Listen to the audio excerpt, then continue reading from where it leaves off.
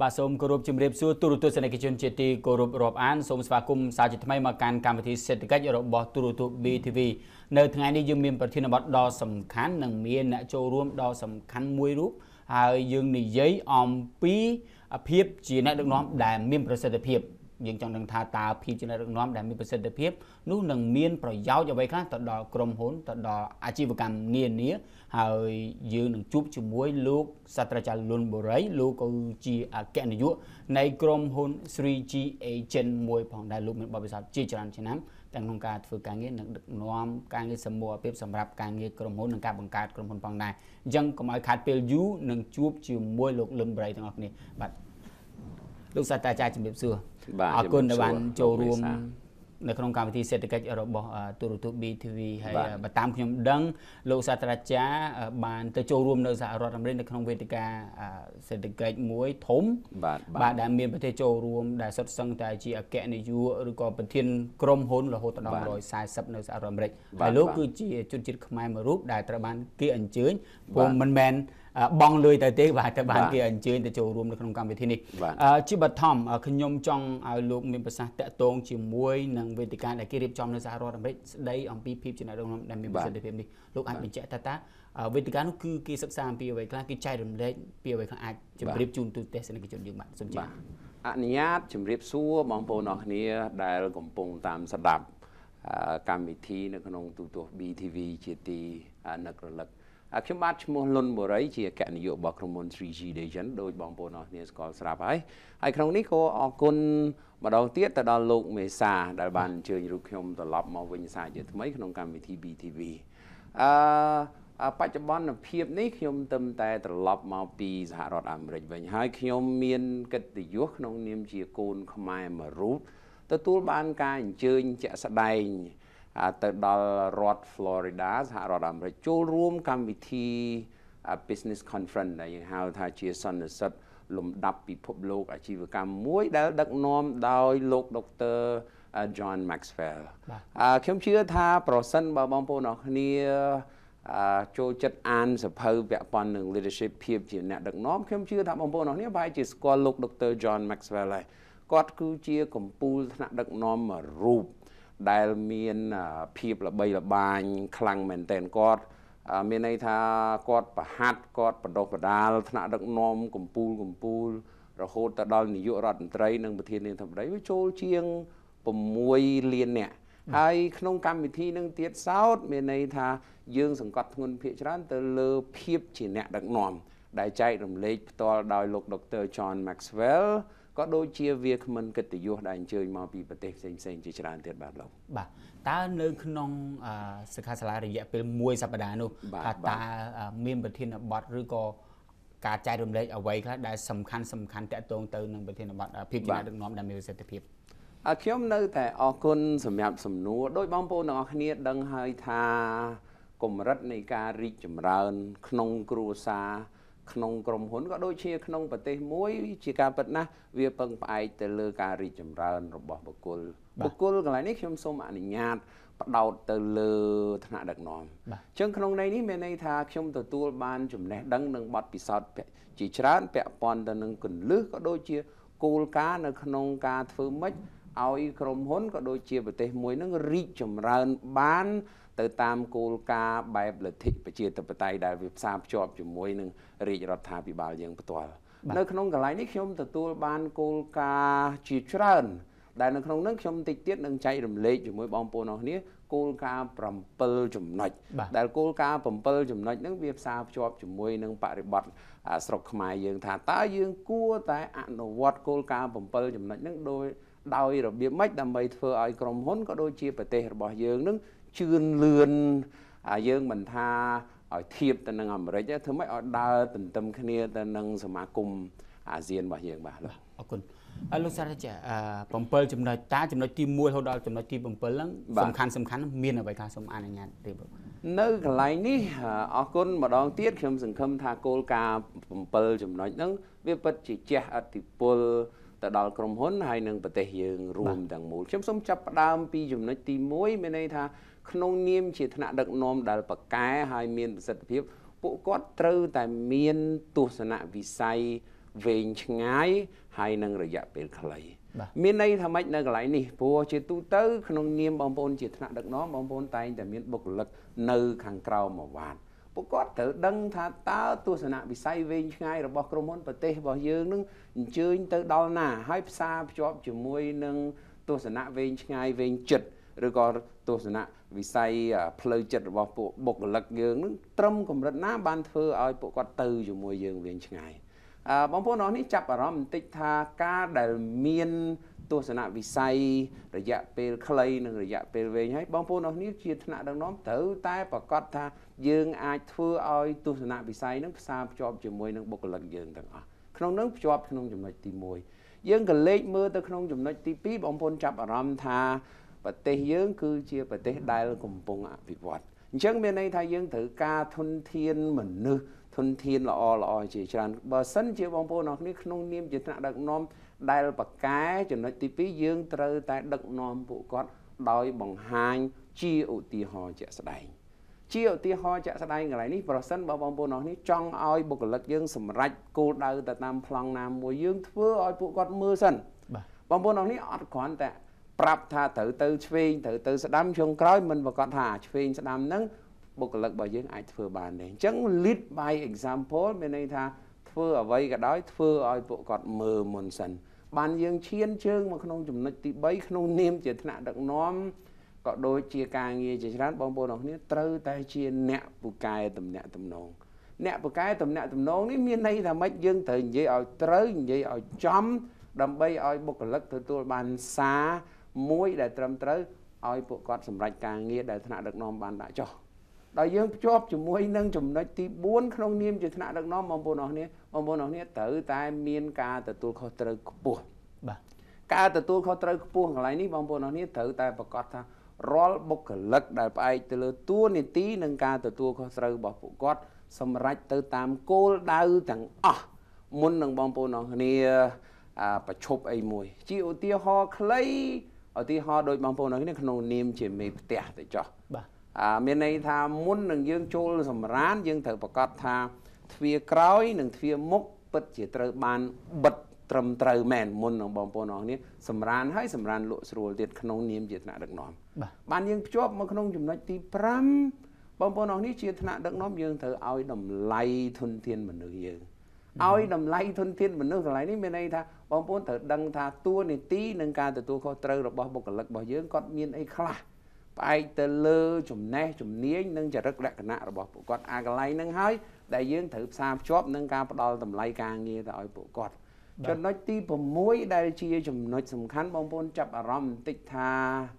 បន្ទាប់ពីយើងឲ្យតម្លៃលើធនធានមនុស្សយើងហើយយើងត្រូវតែមានការគិតបែបវិជ្ជមានភាសាហ្នឹងបើស្ដាប់ទៅ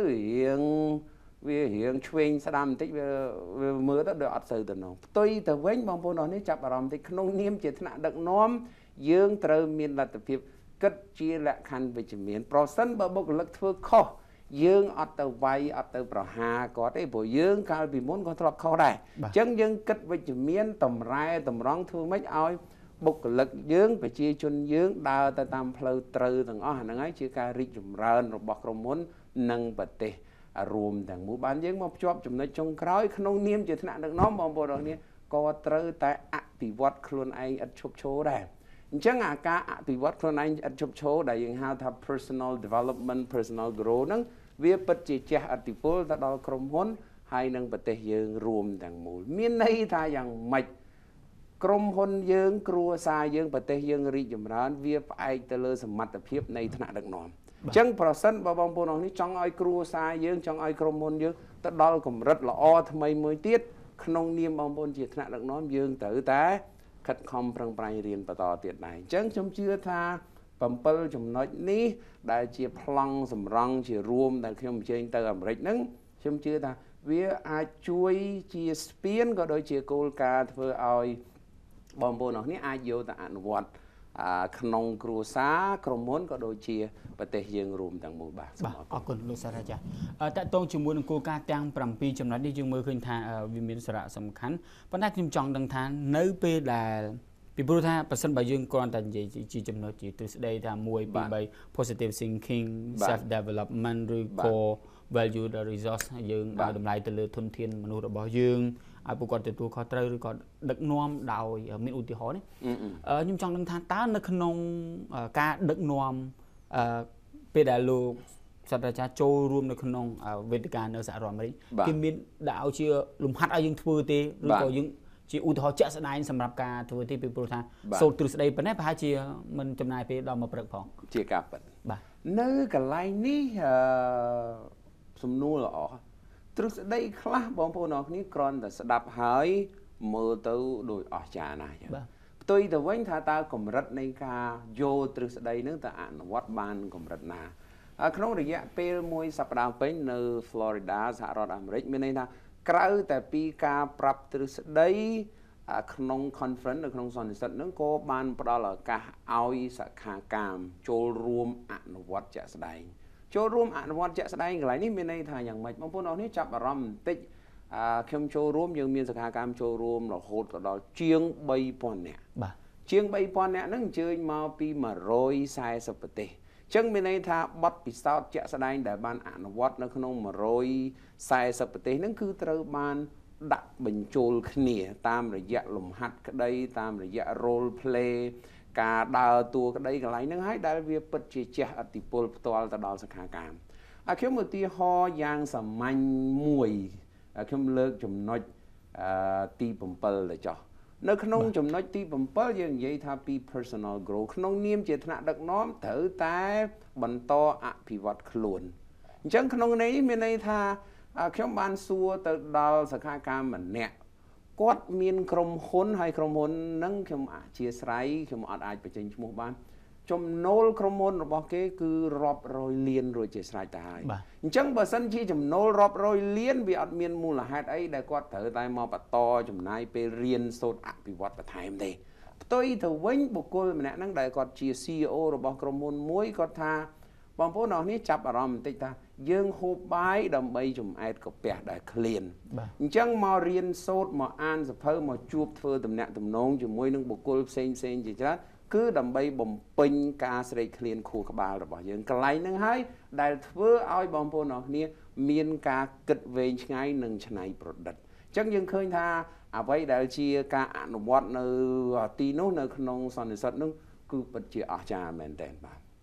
លោកសាស្ត្រាចារ្យ140ប្រទេសសិក្ខាកាម 3000 នាក់ហើយធ្វើនៅទឹកដីសហរដ្ឋអាមេរិកជាប្រទេសធំមហាអំណាចសេដ្ឋកិច្ចទី1លើលោកគឺជាប្រមូលផ្ដុំទៅដោយអាជីវកម្មធំនៅលើសកលលោកសាស្ត្រាចារ្យអាចមើលឆ្លោះបញ្ចាំងមើលយើងអាចឆ្លោះបញ្ចាំងជា3កម្ពុជាតំបន់របស់តំបន់កម្ពុជារស់នៅគឺតំបន់អាស៊ាននិងពិភពលោកទៀនលឿនរបស់លោកខាងលិចបាទលោកអាចឆ្លោះបញ្ចាំងបានរបៀបម៉េចតាមតកតងជាមួយនឹងការដឹកនាំ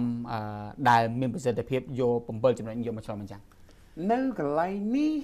ខ្ញុំសូមអនុញ្ញាតទាញយក triangle មានន័យថាយក2ជ្រុងយើងយកមកនិយាយជ្រុងទី1មានន័យថាយើងនិយាយក្នុងបរិបទប្រទេសខ្មែរយើងបាទជ្រុងទី2ខ្ញុំសូមភ្ជាប់ទៅក្នុងបរិបទអាស៊ានជ្រុងទី3ខ្ញុំមិនបញ្ជាក់ច្រើនទេព្រោះយើងធៀបទៅនឹងមហាអំណាចលំដាប់សេដ្ឋកិច្ចពិភពលោកគេពិតជាដើរវែងឆ្ងាយជាងពួកយើងណាស់បាទអញ្ចឹងត្រឡប់មកវិញយើងក៏លេចមើលមកគោលការណ៍ភាពជាអ្នកដឹកនាំ7ចំណុចវិញថាតើនៅស្រុកខ្មែរយើងនៅក្នុងតំបន់អាស៊ានពិតជាត្រូវបានអនុវត្តបានល្អមែនដែរឬក៏អត់ទេឬក៏ទ្រឹស្ដីទាំង7ចំណុចនេះវាគ្រាន់តែជាទ្រឹស្ដីដែលខ្ញុំស្ដាប់ឮតែពីហ្នឹងមិនអាចអនុវត្តបាននៅក្នុងស្រុកខ្មែរនៅកន្លែងនេះអនុញ្ញាតជម្រាបសួរម្ដងទៀតបងប្អូនអរគ្នាជួនកាលយើងមើលឃើញថា SME ខ្ញុំភ្ជាប់បន្តិច SME គឺសំដៅទៅលើ Small Medium Enterprise សហគ្រាសខ្នាតតូចហើយនិងមធ្យមអញ្ចឹងសហគ្រាសខ្នាតតូចនិងមធ្យមពួកគាត់គឺជាកម្លាំងចលករដ៏សំខាន់នៅក្នុងការរុញច្រានសេដ្ឋកិច្ចរបស់ប្រទេសសេដ្ឋកិច្ចរបស់ប្រទេសកន្លែងហ្នឹងគឺស្រុកខ្មែរយើងអញ្ចឹងកន្លែងនេះបើក៏លេខមើលទៅចំណុចទី1ដល់សំខាន់ថាប្រសិនបើគេហៅថាសហគ្រិនឬក៏ម្ចាស់អាជីវកម្មគ្រាន់តែចាប់ផ្ដើមអាជីវកម្មដើម្បីចំណេញលុយបាទមានន័យថា they are starting a business in order just to make money ខ្ញុំធ្វើអាជីវកម្មគឺដើម្បីត្រឹមតែបង្កើតលុយរកលុយ ខ្ញុំធ្វើអាជីវកម្មប្រភេទហ្នឹងដោយសារឪពុកម្ដាយរបស់ខ្ញុំធ្លាប់ធ្វើអាហ្នឹងខ្ញុំត្រូវតែបន្តវេនពីគាត់អាហ្នឹងជាការពិតបងប្អូនអរនេះអត់មានខុសអត់មានត្រូវអីទេប៉ុន្តែសម្រាប់ការធ្វើអាជីវកម្មបច្ចុប្បន្នជាពិសេសសម្រាប់ SME ដោយសារយើងថា SME គឺជាកម្លាំងចលករសម្រាប់សេដ្ឋកិច្ចយើងបងប្អូនអរគ្នាត្រូវមើលថាការមានទស្សនវិស័យវែងឆ្ងាយរយៈពេល1ឆ្នាំរយៈពេល3ឆ្នាំនិងរយៈពេល5ឆ្នាំវាពិតជាឆ្លោះបញ្ចាំងសំខាន់ណាស់ថាតើដំណើរការវែងឆ្ងាយរបស់ក្រុមហ៊ុនយើងតាំងពីថ្ងៃទី1ដល់ថ្ងៃទី30 365ថ្ងៃក្នុងមួយឆ្នាំនឹងវាពិតជាឆ្លើយតបទៅនឹងគោលដៅរបស់យើងដែរឬក៏អត់ទេព្រោះបើសិនជាក្រុមហ៊ុនមួយអត់មានទស្សនវិស័យវែងឆ្ងាយទេនៅពេលដែលមានបញ្ហាកើតឡើងគាត់ថា business ហ្នឹងដើរអត់ត្រូវទេអាជីវកម្មហ្នឹងដើរអត់ត្រូវទេហើយបើដើរអត់ត្រូវមានន័យថាពួកគាត់អត់មានកម្លាំងនៅក្នុងការរុញច្រានថាធ្វើម៉េចដើរឲ្យដល់គោលដៅជួនកាលយើងនិយាយថាបងប្អូនអរគ្នាជិះតាមផ្លូវមួយទៅចុះជិះចិត្តដល់យើងអត់ស្គាល់ផ្លូវហ្នឹងទេព្រោះអាផ្លូវហ្នឹងគឺជាទស្សនវិស័យយើងទៅចិត្តដល់ហើយយើងជួបគេហៅថាជួបឧបសគ្គមួយយើងថាផ្លូវហ្នឹងទៅអត់កើតយើងត្រឡប់ក្រោយវិញតាមពិតនៅតែមិនតិចទៀតទៅដល់សោះកន្លែងហ្នឹងហើយជាចំណុចសំខាន់ដែលជួនកាលយើងអាចខ្វះខាតពាក់ព័ន្ធនឹងទស្សនវិស័យវែងឆ្ងាយបើយើងភ្ជាប់បន្តិចមកតំបន់អាស៊ានយើងមើលឃើញប្រទេសក្នុងតំបន់អាស៊ានមួយចំនួនដែលពួកគាត់ដើរលឿនខ្លាំងហើយដូចជាសិង្ហបុរីម៉ាឡេឥណ្ឌូនេស៊ីថៃឡែនវៀតណាមអីមានន័យថាចំណុចសំខាន់ខ្ញុំសូមភ្ជាប់ទៅចំណុចទី5របស់ខ្ញុំគឺគេឲ្យតម្លៃទៅលើធនធានមនុស្សការឲ្យតម្លៃធនធានមនុស្សកន្លែងនេះវាភ្ជាប់ទៅចំណុចទី7ទៀតមានន័យថាធនធានមនុស្សរបស់ពួកគាត់ត្រូវបានអភិវឌ្ឍជាទៀងទាត់ហើយជានិរន្តរភាពព្រោះត្រឡប់មកវិញនៅពេលដែលបងប្អូនអរគ្នាមានធនធានមនុស្សល្អប្រកែខ្លាំងពួកគាត់ហ្នឹងហើយជាកម្លាំងចលករនៅក្នុងការអភិវឌ្ឍយុទ្ធសាស្ត្រយន្តការអីសពបែបយ៉ាងរបស់ក្រុមហ៊ុនក៏ដូចជាប្រទេសយើងរួមទាំងមូលខ្ញុំភ្ជាប់បន្តិចដោយបច្ចុប្បន្នភាពយើងតែងតែនិយាយថាយើងមានរដ្ឋមន្ត្រីមួយចំនួនដែលជា role model របស់ប្រទេសយើងដែលខ្ញុំសូមមិនបញ្ចេញឈ្មោះបាទអរគុណច្រើនអូខេអរគុណច្រើនដោយសារចោះពេលអញ្ចឹងខ្ញុំសូមសំណួរមួយចុងក្រោយលោកសាស្ត្រាចារ្យបានទៅសិក្សាច្រើនហើយក៏មានបទពិសោធន៍ខ្លួនឯងច្រើនក្នុងការដឹកនាំក្រុមហ៊ុននៅកម្ពុជាយើងយុទ្ធសាស្ត្រ7ចំណុចដែលមានបទពិសោធន៍ពី140ប្រទេសនៅសិក្ខាកាម 3000 នាក់ហើយមានសាស្ត្រាចារ្យដែលដឹកនាំនោះគឺជាអ្នកល្បីទៀតតែនឹងចែករំលែកទៅដល់អ្នកដែលចង់ស្ដាប់ចែករំលែកទៅដល់អ្នកដែលគាត់ត្រូវការយុទ្ធសាស្ត្រទាំងអស់នេះត្រូវការវិធីសាស្ត្រទាំងអស់នេះដើម្បីធ្វើយ៉ាងណាជំរុញទៅដល់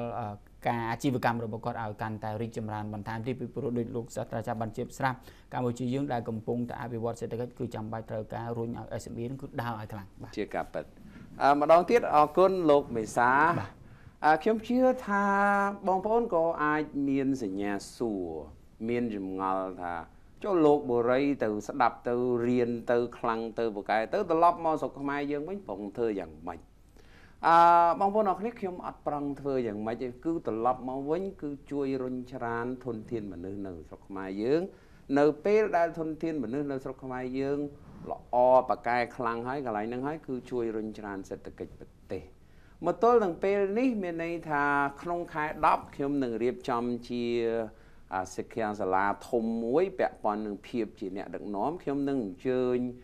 វាគ្មិនដែលមានបទពិសោធន៍ច្រើនពាក់ព័ន្ធនឹងភាពជាអ្នកដឹកនាំហ្នឹងមកចូលរួមចែករំលែកបន្ថែមទៀតជាមួយខ្ញុំចំណុចទី1ចំណុចទី2មានន័យថាខ្ញុំនឹងផ្ដល់ជាឱកាសទៅដល់បងប្អូនដែលជាម្ចាស់អាជីវកម្មឬក៏ក្រុមការងារដែលមានចាប់ពី50នាក់ឡើងទៅបុគ្គលិកខ្ញុំនឹងទៅផ្ដល់ជាគេហៅថា consultation ជាការប្រឹក្សាយោបល់ពាក់ព័ន្ធនឹងការងារ leadership នឹងក្នុងរយៈពេល3ម៉ោងសម្រាប់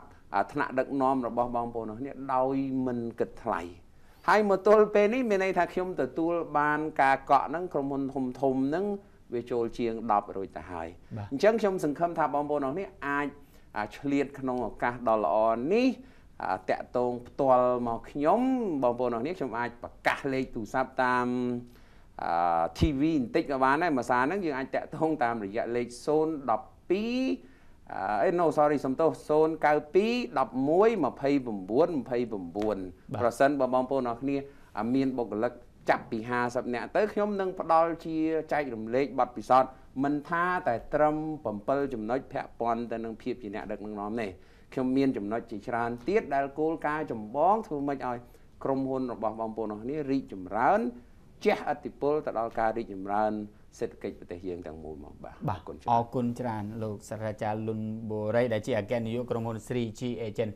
លោកស្រីនៅនាងកញ្ញាដូចជាលោកនាងបានជ្រាបស្រាប់អំបញ្ញមិញយើងបានជជែកយ៉ាងផុសផុសមែនទែនតាក់ទងពីគោលការណ៍ទាំង7ចំណុចដែលលោកសាស្ត្រាចារ្យបានទៅក្រេបជញ្ជូនពីសិក្ខាសាលានៅសហរដ្ឋអាមេរិកដែលមានការចូលរួមពីសិក្ខាកាមរហូតដល់ 3000 នាក់និងមានថ្នាក់ដឹកនាំកម្ពុជាប្រមាណជា3000 នាក់មកពី140ប្រទេសក្នុងការចែករំលែកបទពិសោធន៍ហើយនៅក្នុងនោះមានគោលការណ៍7ចំណុចសំខាន់ដែលប្រហែលជាខ្ញុំមិនបញ្ជាក់ទាំងអស់ទេប៉ុន្តែបានថាត្រូវតែមានគោលដៅជាក់លាក់ត្រូវតែដឹកនាំដោយមានឧទាហរណ៍ជាក់ស្ដែងដើម្បីផ្ដល់ជូនពួកគាត់ហើយត្រូវមានគំនិតជាវិជ្ជមានហើយនឹងការផ្ដល់តម្លៃនឹងឲ្យផ្ដល់តម្លៃដល់ទុនធានមនុស្សហើយនឹងឲ្យបុគ្គលិកទាំងអស់មានតួនាទីនឹងការទទួលខុសត្រូវរៀងខ្លួនហើយមិនត្រូវភ្លេចទេគឺត្រូវតែមានការអភិវឌ្ឍខ្លួនឯងឲ្យរីកចម្រើនជាបន្តទៀតដើម្បីធ្វើយ៉ាងណាអាចឲ្យស្ថាប័នរបស់យើងមានភាពរីកចម្រើនបាទលោកស្រីនៅនឹងកញ្ញាកិច្ចសម្ភាសរបស់ខ្ញុំជាមួយលោកសាស្ត្រាចារ្យលុនបូរីដែលជាអគ្គនាយកក្រុមហ៊ុន 3G Agent ស្ដីអំពីភាពជាអ្នកដឹកនាំដែលមានប្រសិទ្ធភាពនេះបានឈានមកដល់ទីបញ្ចប់ហើយខ្ញុំបាទទាំងពីរនាក់សូមអរគុណនិងសូមជម្រាបលាបាទ